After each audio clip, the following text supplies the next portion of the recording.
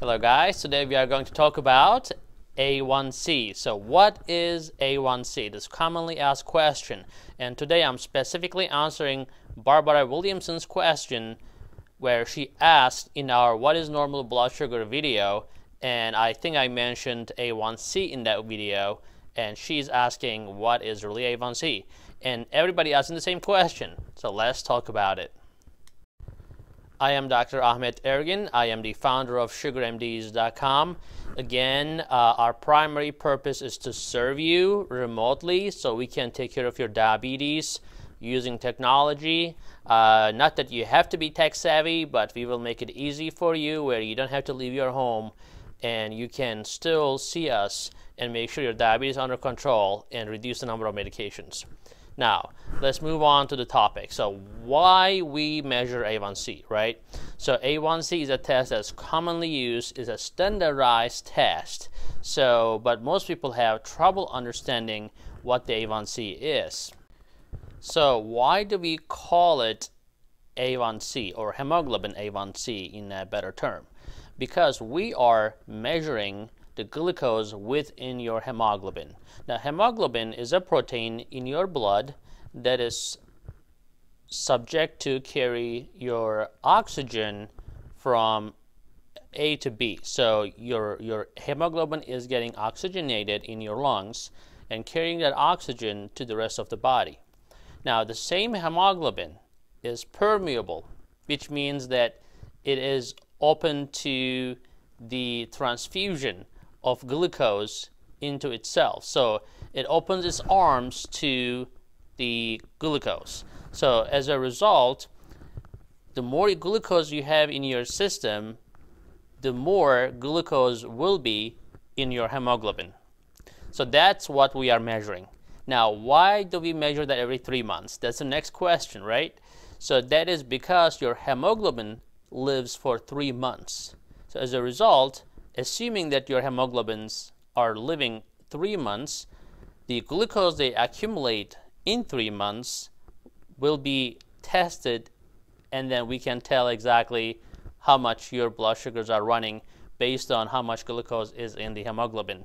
There is a percentage, it's reported as a percentage, and every percentage corresponds to an average blood sugar. Is this a perfect test? Barely, but we'll talk about the advantages and disadvantages of this test now. So before we dive into details, let's talk about what do the results mean. So sometimes I tell people, okay, your A1C is 7%, or they'll tell that their A1C is 6%, 8%, 10%, whatever. When I ask my patients, okay, what does that mean to you? And they say, oh, I think it's supposed to be less than 7, it's supposed to be less than 6.5, but they don't really know what it means, right? So as an educated patient, which is the best patient, right? So if you know what A1C is, at the end of this video, you're going to be an A1C pro. You're going to be able to teach everybody about A1C. But the bottom line, at least you should understand, if nothing else from this video, that every percentage in A1C corresponds to an average blood sugar. So 6% is on average 120, right? So 7% is 150. So every 1% increase or decrease in your blood sugars corresponds to a 30 milligram per deciliter change in your overall blood sugars. So if you're going from 6% to 7%, that means that your average blood sugars are rising by 30 milligram per deciliter on average. So 6% is 120, 7% is 150, 8% is 180, and then it goes on. So if you go to, like, for example, I want to calculate, I'm going to cheat here. So if you go look 12%, that's around 300. So but you can make an easy calculation about that. So I hope that's easy to understand, and we'll move on to the next topic now. A lot of people are also confused about their A1C goal, right? There's a lot of things said and done about this A1C. Now, of course, clinicians actually determine the A1C goal. The universal goal is less than 7%. And the reason there's a universal goal is because they use A1C in studies to determine the risk reduction. So, for example, if your A1C goes down 1%, your actually overall risk of diabetic complications can go down by 30%. So as a result, they determined that if you stay below 7% overall for the entire population, that is a good target to keep patients with diabetes under control. Now, of course, the lower the sugar, the better. So we want to keep actually young diabetics who just got diagnosed in the first 5-8 years of diabetes, or even 10 years. We want to keep them as low as possible, less than 6.5, down to 6%.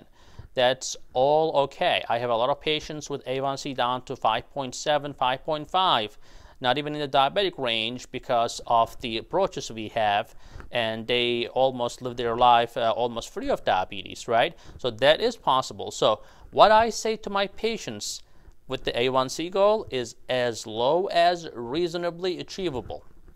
What does it mean? To bring the A1C, you have to bring your average blood sugars down, right? So to do that, you have to use sometimes strong medications. And some medications can cause very low blood sugars.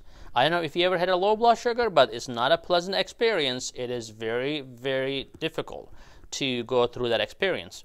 Now, if you're having low blood sugars frequently, yes, your A1C will go down, right? Why? Because your average blood sugar will go down, because if you're running low frequently, your average will be low as well. But that's not what we want.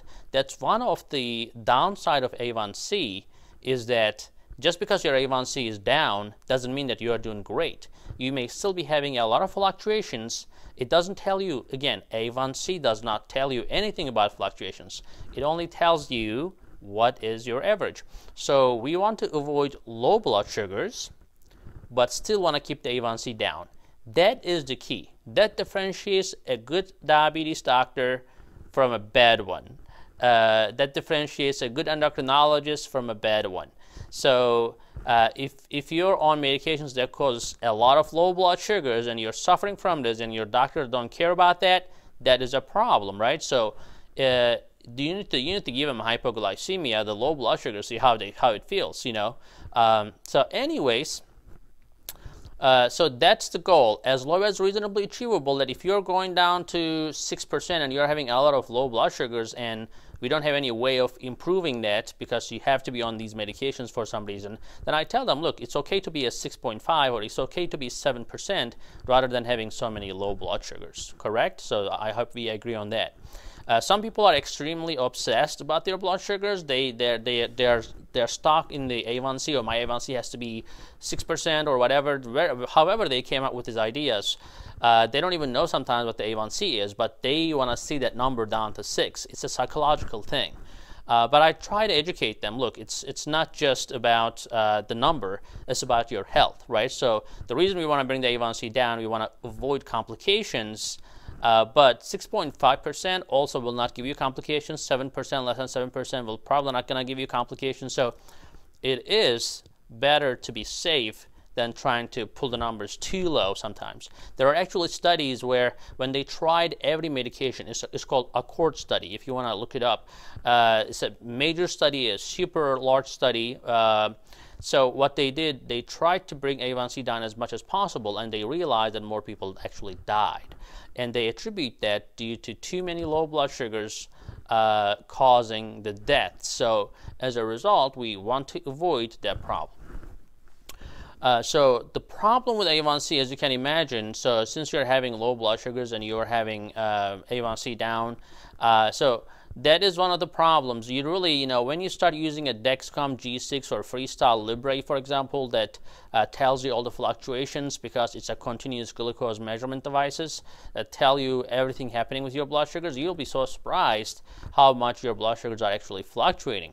So as a result, we want to make sure that does not happen. So I'll give you an example. So you may have a 7% A1C, right, with blood sugars ranging between 130 and 180. That's not actually bad. If you're waking up with 180 and your highest during the day is 180, you can still have a 7%, and that's a healthy number because you're not really fluctuating too much. But you can achieve the same number. Again, 7% is what, 150 on average, right? So 130, 180, you know, put them together, divide it by 2, that is 7%.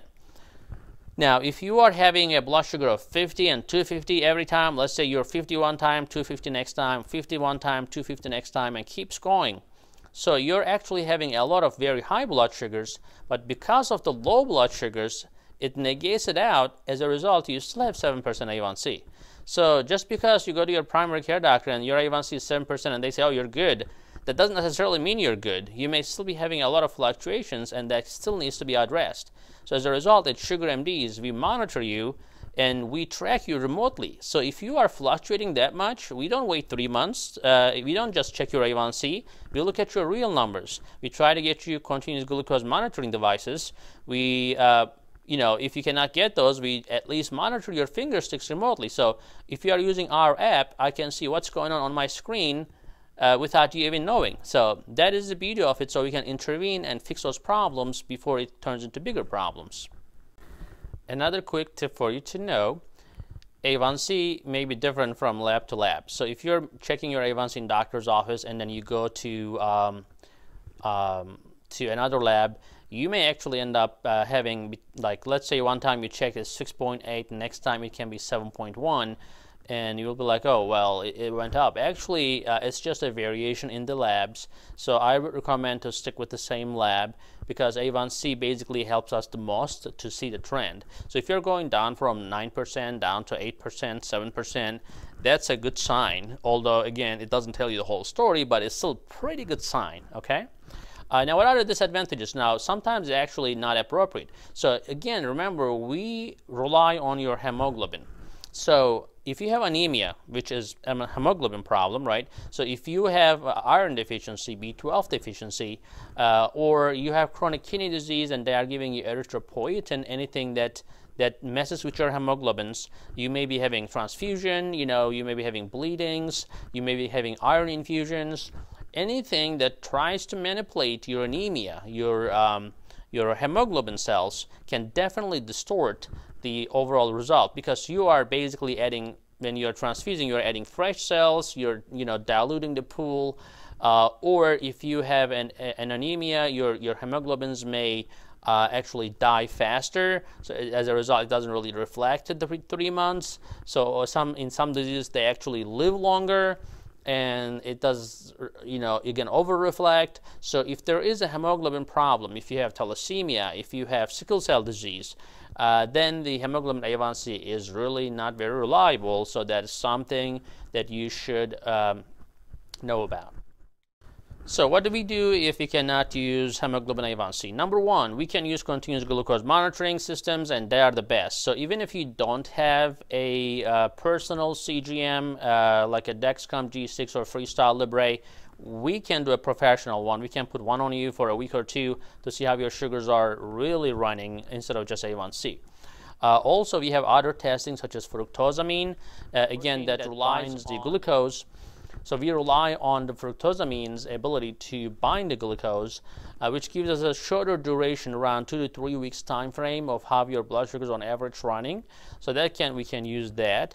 We can use glycomark if you're not on Jardiance, Farxiga, or Invokana, that certain medications that actually makes you urinate the blood sugar. Glycomark is a test that relies on the kidney's ability to reabsorb glucose and so forth. So we can use glycomark as an alternative test. So we have other ways to find out how your sugars are running. And most importantly, if you have nothing else to do, you have your finger sticks, you can do blood sugar checks. And if you are checking frequent enough, that can give you almost like a good enough understanding of how your blood sugars are running as well. Sometimes pregnant women, women with gestational diabetes also are curious if they can just rely on A1C. It is still used. However, remember, when you're pregnant, your blood volume goes up, your hemoglobin changes, so it may be a little falsely low. But if you know that it's falsely low, and you still have to check your finger sticks, so you should still be okay. You can still look at the hemoglobin as a way of controlling diabetes during pregnancy. But again, just you have to be careful, because the results are not exactly the same as if when you are not pregnant. Again, guys, thank you for watching. If you like it, please give a thumbs up and subscribe to the channel. So we are sending videos, a couple of videos every week for your entertainment and education. Please support us, and remember, SUGARMDs is a channel. It's a website. We basically provide remote diabetes care. We have an office in West Palm Beach that if you need to be seen physically, we do see patients physically, but we recommend actually avoiding to go to the doctor for our purposes, because we can actually do everything remotely without the physical limitation, and we can stay in touch through texting, emailing, and so forth. So that's a concierge service covered by the insurance. Just take advantage of it. See you later.